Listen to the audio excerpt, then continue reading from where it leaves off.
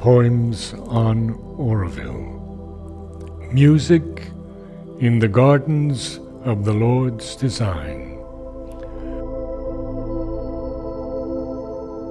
I heard the anthem of the spheres and found within the music of infinity, supporting by its lone eternal sound the arpeggios of lost divinity.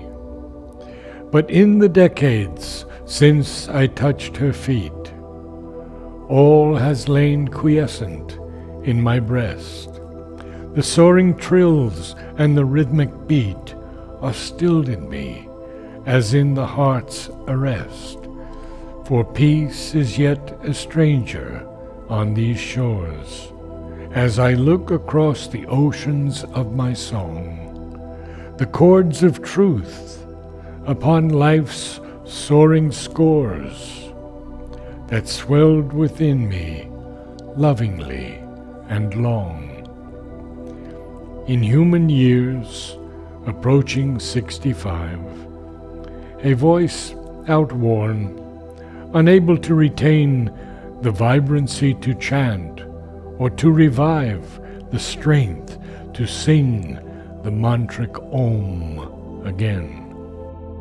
She wanted me to bring a music down, no words, a revelation of the new, but through my human indigence have flown the years. Remaining notes are weak and few. A hope remains that I may yet transpose to mortal ears those harmonies divine. In Auroville, the lotus and the rose transplant to gardens of the Lord's design.